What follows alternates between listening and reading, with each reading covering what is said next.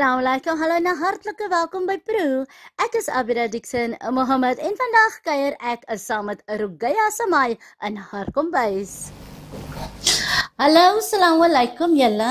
Vandag kuier ek weer vir mense 'n lipat in Zeekoevlei. En weet julle wat ek verdwaal? Want ek bly mos hy kan. Ek ken nie die kantie, maar ook ek het daarom veilig hier aangekom. En vandag gesels ek 'n bietjie saam aan die Rugaya in haar kombuis. Assalamu alaikum. Alaikum salam auntie Abidah. Hoe kan auntie my so laat verdwaal? Dis nie reg nie. Maar ook ons gaan nie nog verder daaroor los hy gou. Auntie Rugaya, wat maak u vandag vir my in die kombuis? Okay, I'm going to be making a spatchcock chicken. Yes. With veggies in the oven. It's very quick, it's easy. It's for that busy housewife. She doesn't have time to still fry and deep fry and all of that. And it's also healthy. And then we're going to have it with a salad. And that's what we're going to make today. Okay. En hoe lang vat hy omtrent? It takes 25 minutes aside. Ja. And then it's perfect. So 25. Okay, so 50 minute, okay. So ek sien ons het klompie goedjies hier, maar voor ons nou gou gaan besig is, gee gou vir ons kykers hier, wat gaan jy als gebruik hier? Wat is die bestanddele en okay, for the chicken, we're going to use chicken tikka masala. We're going to put some extra virgin olive oil with that. We're going to mix that with salt. And the veggies, I'm just going to cut them in pieces and we're just going to put salt on that. Not going to put any masala. En dan sien ek hier, ons het 'n bietjie slide. Is die nou my werk? That's your work. Oh, okay. Nou, wat gaan ek nog gou hier maak met my werk? Okay, you're going to shred the salad, the lettuce leaves. Yes. Cut up the avo, squeeze out the lemon, shred some carrot, and then we can either slice or we can keep it whole. And then we're going to make a little sauce with the parsley, fresh parsley, some olive oil and honey and salt and pepper. Alright. That's it. Okay. Nou, Rugaya, sê gou vir my, is dit iets wat jy gereeld doen? Yes. I actually cook daily meals for people, and this is my most popular dish. And I sell it, the whole chicken like that, and the customers love it. It's just put on the table and they sorry gou? Ja. Doen ek net so heel of gaan ek kom? You can shred it or you can just put... Okay, alright. Okay. En ek moet sien, ek moet sê vleis is nou deesdae so 'n bietjie die dat 'n mens deesdae omtrent alles net doen met hoender, né? Ja, ons eet nou skoons wat sê mens breedies met hoender. Ag nee, maar dat is nog nie fout. Ja, as mens ons nou lekker gemaak het met hy sout en hy peper en you know dan dan sê ons nou verskriklik lekker. Ja, definitely. So. Ek hou my gou besig met die slaaitjie so. Yeah, I'm just spicing the chicken. As ek nou moet hy nou in mate vat, hoeveel is daai nou omtrent? Ons doen mos alles met gevoel auntie Abidah. Ons maat mos nie, meet mos nie. Ons doen ons met gevoel. So I would say maybe 2 tablespoons. As it? Ja.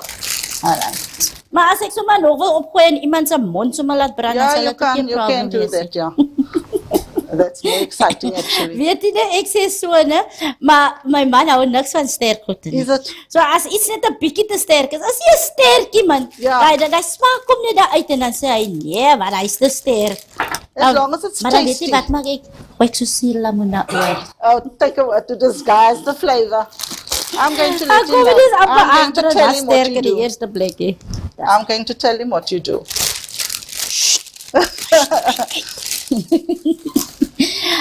Hierdie komkommer, kan ek hoeveel vat ek? Just about 1/3 of the cucumber. Ek kom train daar so. Yeah. Yes. And we use like we try and move away from starchy food like rice and all of that, potatoes. We're going to have one potato. So I prefer doing sweet potato and butternut. And I try and make the sweet potato into chips, so that it's far healthier, the healthy alternative than having the... Ek moet sê, die reek kom am lekker hier, ne? Ja. Sjoe, genade. Ek wil gou weet, slice ek om met die skil of sonder skil? Ja, met die skil. Okay. There you go. As jy nou in die kombuis kom ek sê saans of wat ook al middag, wat is die beste of die gouste ding wat jy nou net uit die yskas uit gaan haal en maak om te eet? Ons eet seker hoender 7 days a week. That is my go-to thing. It's easy, it's quick, and you know, And everybody eats it. I've got a son that's very fussy, doesn't like meat. So everything is chicken. So variations of chicken. He doesn't like breedy chicken. So if it's grilled, if it's roasted or done in the oven, he prefers that. Nou, wanneer die huis miskien so 'n bietjie stil is of so, begin jy al te hoor dat hoenders kraai nie. Ja, nee, my man sê dit elke dag. Ons klink as ons hoenders, ons lyk as ons hoenders. Ek kan vir die regheid sê, my man sê so was stryd, hy wil nie hoender by die huis hê nie, maar as ons eers na toe gaan, en ek vra, wat gaan jy eet? Ek gaan hy gou sê hoender. Nou wil ek mos nou weet, maar nou wat is die verskil? Hy sê, nee, die mense daar buite maak die hoender baie meer smakeliker as die huis. I don't believe that. Ek gaan mos nou nie die hoenderplek se naam noem en al die tipe van goeie sê nie. Maar ja, wat. Okay, daar sou omtrent nou so mooietjies. En dis 'n avocado pie, né? Yes, avo you just cut and place on top. Soos ek kom nou wil. Ja.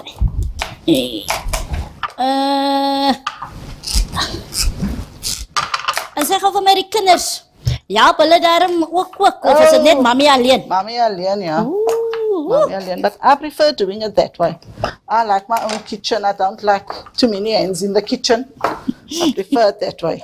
Dis amper soos hulle altyd gesê het, daar kan net een missus wees in my kombuis. Definitely. And that's me. Ek sê weer altyd, nee, my kombuis is te klein. Oh. My kombuis is te klein. Ek kan nie meer as een Mrs. Mohamed in daai kombuis hê so. Ja, net ek werk aan hy kombuis. Laat ek net gou gerus skiltjies afhaal. There you go. Ek gaan hom nou mooi maak met die kleursel van 'n tamatie. So I'm ready for the oven. Is it? Yes. What is That's it. Sorry, die groente gaan sommer saam met die hoender. That's it. And also everything gets done at the same time, and it's easier to carve. It's what like they say, one pot meal, you know, of one pot meal. Is daar enige watersousies? No, everything gets cooked in its own juices. Oh, lekker, nee. Ek meen dit leer daarom iemand wat baie lief is altyd om net vir hom vol water te stop en alles. No, ek lekker gekookte hoender nie. Auntie Abidah, hoe iets gekookte hoender? Ja, maar auntie, as die water mos nou weg is, dan gaan hy mos braai anyway. So wat maak dit nou eintlik saak? No. Okay. Kom, laat ek gou vir jou help gou daar so, laat hy gou oond toe gaan. Okay, my handjies is nog vuil, maar dit maak seker die saak nie. Hou vir hom vas, ek gaan die oond oopmaak en dan sit jy hom maar in, hoor. Okay.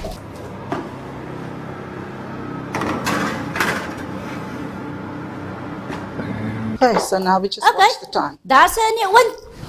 As ons terugkom so later, ek gaan sien hoe lekker lyk daai hoender, of hy nog gekook is en of hy gebraai is. Bly ingeskakel.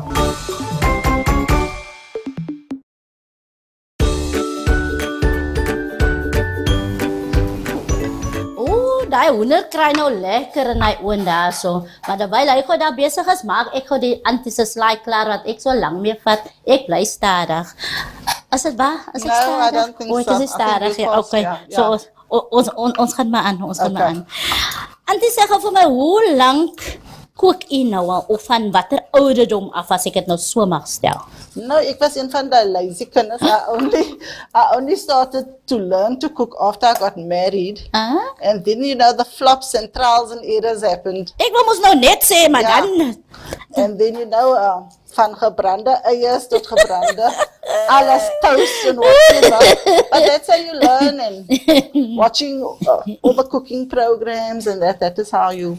And watching your mommy. And I had a mom that said, gooi net alles in, man. Met gevoel, whatever. And, you know, even the basic of recipes. Mommy, how much? Nee, gooi net in. Halve van die en whatever. Tot het rechtbrood sal rechtkom. And that is our island. En nou manlief by die einde van die dag. Wat het manlief toe gesê? Of was hy te verlief om niks raak te sien? Ja, hy sien niks raak nie. Now even, as die kossie reg uitgedraaid, he's fine with the peanut butter sandwich. So, it's quite easy for them when it comes to that. En daai tyd, kon jy ook daarom gekook het? Hy maak baie lekker blomkoolbredie, hoor. Is dit? Ja, met lekker lamsvleis en ja, he does it very well. Sê gou, wat sê Uncle se naam? Nazim. Uncle Nazim, Hou vir die antidop. Volgende jaar kom ek terug na Ankel toe.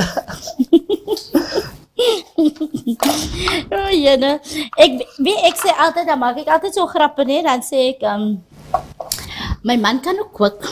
That's good. Maar net wanneer hy kwaad is vir my. Oh, because he doesn't know what you're going to give him. I trust him and die Abidah gaan doen. Kijk hier, maar nou as ek mos as pris, dan maak ek hom mos baie meer kwaad. Then what do you make? There you go. Then what kind of food do you make that he doesn't like? O nee, hy is vir die ou tydse kosse. Oh yeah. Hy eet net die ou tydse kosse, nog die afval. Die pens, die potjies, die lewer. Oh, lever's my favorite, die tongetjies en ek weet nie wat alles die goed is wat ek eers regtig eet nie. Of wat ek eers weet hoe om te maak nie. Wel hy nou miskien nou hê. Dan moet ek nog op na daai ou auntie toe gaan. En wat daai ou auntie gaan vra kyk jy nou, hoe moet ek nou maak en hoe moet ek nou maak? Maar ja, wat? Nee, hy eet nog die ou tydse kosse. Dan by huis is maar gedurig maar groente soos die blomkool, kool, snyboontjies, pampoen, sagobreedie, daai tipe van goeders. Dis wat nog aangaan in my huis want man lief eet die ou tydse goede. No, but that's nice. Nee, nou al my kinders eet nog gewone groentekos, né? Kyk hoe smaak ek nog met die ding. As net die baby, die kleintjie, sal maar sê die jongste een, sy is nie meer so klein nie. Maar die jongste een, sy kan maar op jou kop staan. Maar sy gaan nie die groentekos eet nie. En weet jy wat maak sy, né? Gooi kom hier in, né? Ja. Now we're gonna use that for the Auntie Abidah. Okay, half of that. Half of that. Sien jy nou, dat is nou wat aan hier gesels en nie notisie vat van wat die vrou sê nie, sien jy nou. Maar in elk geval, ja, jy kan maar op jou kop staan, sy gaan nie die groentekos eet nie, maar dan krap sy in die pot, en dan sê sy mos nou, Mommy, sê ek, yes, I'm just gonna take the meat, no? And say ek, now, why? And the rest? No. I can't eat that stuff. Als sy net vir vleis het, en 'n aartappel. En 'n aartappel en 'n bietjie rys. As sy nou moet is vir rys, anders dan eet sy ook die rys en so aan nie. Maar ja, wat? Nee, daar by my is nog oudtydse kos. So ek gooi hom daarin. Yeah. There you go. I also have a sister when growing up. My mommy only used to make one pot of food. Yeah. And we were 6 kids. So when it came to 5 o'clock, my daddy would be home. And then we would obviously have our supper. But she would go sleep at 4:30. Die middag. Because it was tomato food. And she didn't like tomato food. So my mommy, you know, when we got older and whatever, then my mommy started making 2 different types of food, you know, to accommodate her as well. But otherwise, tomato food, I gaan slaap my sister baie vroeg. Nou, dis nou die een van my een dogter. Ek het 2 dogters. Hulle altyd sal tomatiekos eet, maar die een wil dit in vleis hê en die ander een wil dit in mins hê. Oh, mins! Ai, liewe hemel. So as ek nou mins gemaak het, nou sê ek, come, it's almost eating time. Dan vra die een, meat of mins. Nou sê ek miskien meat. Dan sê ek miskien meat, dan sê die ander een, I don't want. Nou as ek kom nou weer gemaak het met die ander een, dan sê dan, I don't want. Ek gaat pars, man.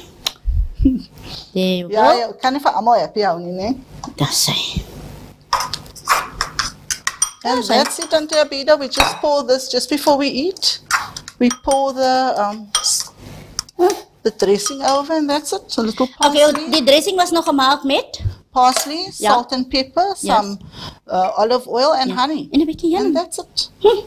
Okay, en dan gaat dit nou hier oor. Yes. Oh my goodness. Lekker, né? That's it. Kom ons maak hom gou mooi skoon. As ons nog nie tyd vir mors nie, né?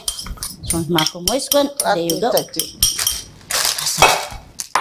And that's a salad. Dis oulik. Ja, gives it a bit of taste. Dis, ons gaan later tuis man. Ja, later proe. Ons gaan later tuis. Dis hy. Maak hom mooi. Sien julle, vandag het ek nou weer my eie slaai gemaak. Julle het mos 'n paar weke gelede het julle gesien, toe het ek mos nou my eie bladsang gemaak. So vandag maak ek my eie slaai. Bly ingeskakel, ons is nou weer terug.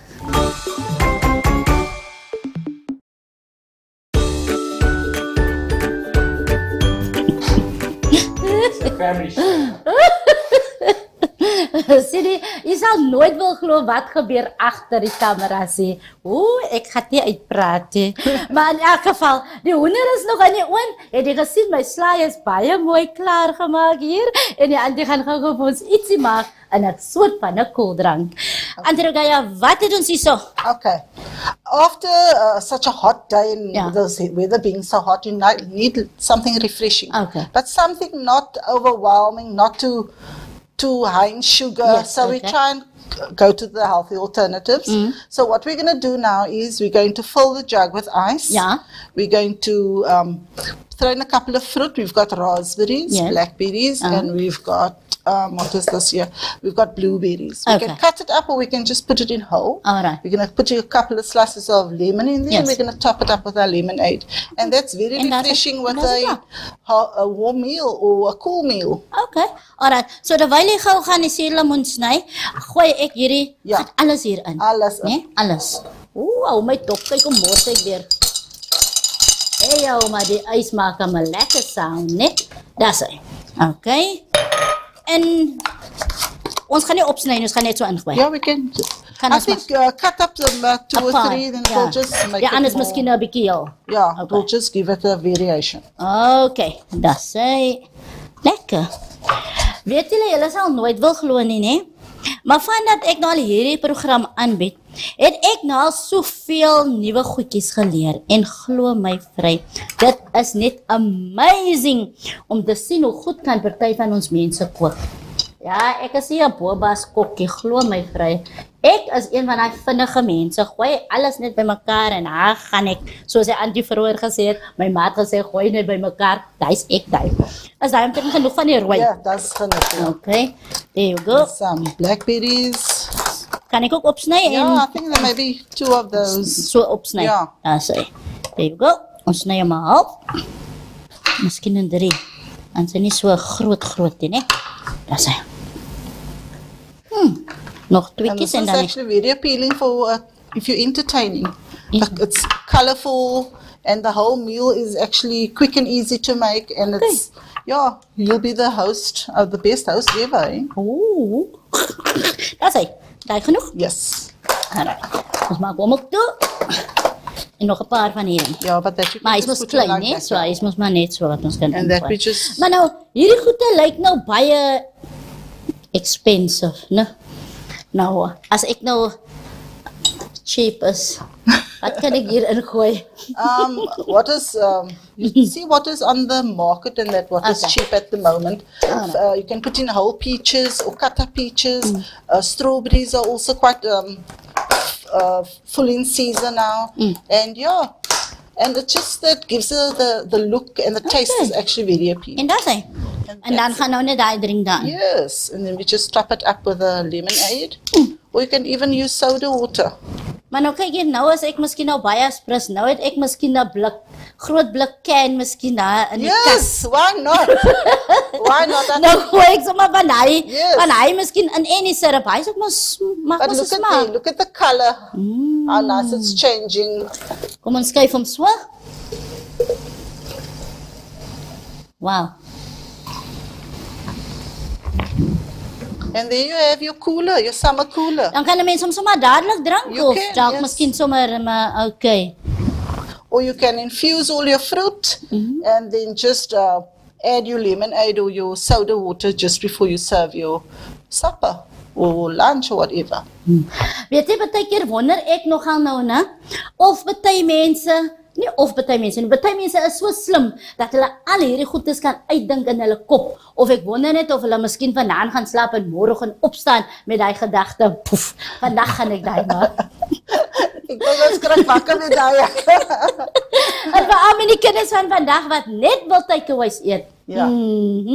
Ongezond. En daarom lyk sy om vir mense te gaan kyk wat 'n bietjie gesond eet. Yes. Want ek dink hulle kyk vir my aan en dan dink hulle, wag, vandag moet ons 'n bietjie gesond gooi vir die vrou want haar lyfie lyk hom so lekker.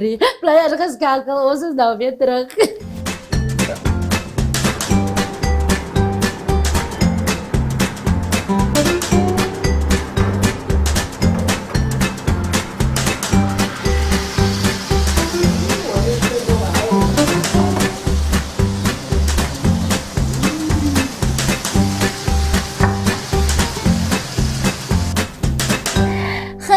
Maar dit julle, kyk net hoe mooi lyk die tafel.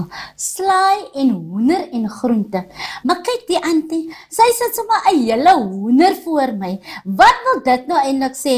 Soos hulle sal sê in ons kaletaal, friet en vra nie weer nie. Dink julle nou dis mooi? Ai, julle. Wel, auntie, ek moet vir u sê, dit lyk sommer verskriklik lekker. Hardloop gou vir ons deur die bestanddele terwyl ek geproe. Okay, die hoender het ek net gespice met salt en die masala and a little bit of olive oil. And the same with the vegetables, it's just salt and olive oil. And then I made you made the salad. And the salad is avocado, lettuce, tomato, cucumber and a dressing. And it's a parsley-based dressing with some olive oil. And you know, Auntie Abidah, if you don't have time to eat it like this and you don't want to sit down, this type of, the way the chicken is made is also very convenient for takeouts. For example, you can pull the chicken and then you can make a chicken salad with and eat it just with the salad. Alternatively, pull the chicken and then also make wraps where the salad is already ready. Ek moet sê, die hoender is verskriklik sag. Ja. En sappig. Hy sê is droog soos verstaan jy nou wat ek bedoel, that's why I don't like fried chicken, because you don't get it perfect. If you do it in the oven, you get the perfect taste, and it also it's soft, especially when you make a chicken and mayo sandwich afterwards. And it's actually very easy. Die spice wat jy nou weer gebruik het, gou? It is the chicken tikka masala, and I just marinate that with a little bit of olive oil. Dit laat vir my nou dink aan, jy weet mos, mense koop altyd baie keer daai hele hoenders mos by sekere winkels, né? Dit proe nou amper soos daai. En dit lyk nou amper soos daai. En ek is seker as iemand nou nie gesien het dat Auntie dit gemaak het, en het hulle nou seker gesê nee, sy het daai uit 'n pakkie gekoop. Yes, I hear what you're saying. Yeah. Maar dit is verskriklik lekker. Yes, and the vegetables as well. It's as natural as it possibly can be. It's just roasted in the oven, and it's not fatty, it's not oily. En hierdie is die, that's the butternut. Yes. And the sweet potato, and then the potato. Daar kry mens daai nie brandie, maar daai roasted, hoe noem hulle dit daar sê? Roasted taste, soos amper soos die kones wat mos so lekker crispy and I leave the skin on to give it more taste, and it doesn't take the taste away from the actual butternut. En voor ons gaan verder gaan, hardloop gou vir my deur ons Proe. Proe cooler. It's not a gedoopne Proe cooler. It's it's lemons and it's ice, and there's raspberries, blackberries, and and there's lemon and lemonade. And look at the color, it's infused and it's given us a little red a drink. En ek moet sê, ek is beïndruk. En net soos ek vroeër gesê het, net elke huis wat ek omtrent gaan, leer ek iets nuut. En dit, die hoender veral. My man wat jy eintlik sommer die huise hoender eet, ek is seker hy sal hierdie hoender eet. Wanneer ek is seker ek kan nie waarborg dat hy hierdie hoender sal eet, want hy eet daai hoender uit daai pak uit. Okay. Ja, hy sal hom definitief hom eet, maar ek kan nie eens praat nie. Gee my net gou so 'n minuut, né? Absolutely divine. Really, really divine. En ek gaan vir julle gou sê voor die tyd my inhaal. Onthou, hierdie resepte sal dan op die Proe page wees. Die naam Proe Afrikaans. Julle kan dan ook gaan kyk daar na my website. Die 3 W-dots, die woord Proe, dan 'n D en 'n M Lansan, dis vir Dixon Mohamed, en dan die .co en die .za. En natuurlik kan julle dan ook gaan na die Google App Play Store, gaan laai die Proe app af. Dit is iewers nog beter as 'n website, want die app vat dan vir julle baie gouer na alles wat julle wil weet of wat julle wil sien as die website homself. En die website moet nog load en allerlei tipe van goeders. Maar as julle die app het en jy druk mos nog net op die app, né, dan maak hy automatically oop. En weet julle wat, voor ek vergeet, gaan sommer daar op die website. Daar is 'n page wat sê, as jy wil hê ek moet na jou toe kom, of as jy vir my wil kook, vul jou besonderhede in daar, en ek mag dalk vir jou kom kuier. in 2020. So moenie vergeet nie, hoor, gaan kuier daar. Nou Auntie, hoekom moet ek nou alleen eet? Wat gaan dan nou hier aan? Ek gaan nou eet nog. Auntie Abidah. Wel Auntie nou eers nog gekyk het nou. Yes. Proe die goed reg voor ek nog gaan eet. Ja. Moet ek nou eers dit word gaan. Yes. Not at all. En ek moet vir julle sê, my slaai. My slaai. As vorentoe. As to die for. To die for. To die for. Everything is so simple. Ja. Maar dit is 'n gewone meal. Yes. Wat jy kan maak vir die aand en dag gaan jy. Soos Auntie Elsie bijvoorbeeld. Ja. Wat hou van 'n slaaitjie. Okay. So dit is om my heeltemal reg. Ja, alles reg. En as gou, sy kan dit voorberei die aand tevore. And just pop it in the oven, 25 minutes each side, and there you go. Maar ek gaan vir julle sê, ek is nie sommer so 'n slaai mensie, maar sulke slaai sal ek eet wanneer ek al die goed in die huis het. Ja. En ek gaan hom nou maak. Dan definitief ja. Ja. Maar ek gaan nie sommer direk na winkel toe om dit te Ja, koop te gedurig. koop, ja. Maar 'n slaai wat jy in my huis altyd sal kry, is 'n eie en 'n tomatie slaai. Natuurlik, dit is mos maar die ding mos maar vir almal se huis.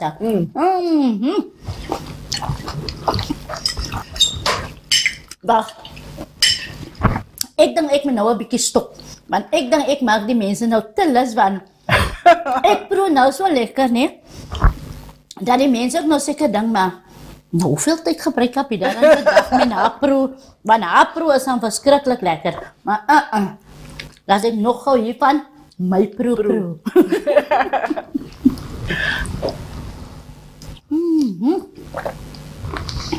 So, hoe het Auntie nou eintlik opgekom met hierdie nou? Ek like this summer fruits. Yes.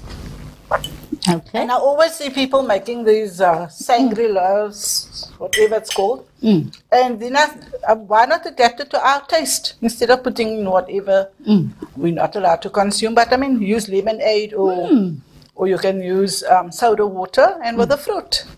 And some lemon, and the lemon will bring out the taste in the fruit. En ek moet sê die kleur is verskriklik mooi. Jy sien daai rooi kleur wat eintlik so mooi. En kyk hoe flou hierdie. Ja, die berries, al die berries soms so op en af. Ja. Mense, ek moet vir julle sê, ek gaan vir julle los met my laaste proe. Maar hierdie hoender en hierdie slaaitjie en hierdie proe drink lyk en proe. Awesome. En ek hoop jy die dag saam met my en Rugaya Samaai lekker geniet. Tot volgende keer, mooi bly. Ek is Abidah Dixon Mohamed en volgende week gaan kuier ek vir Malika Price in haar kombuis.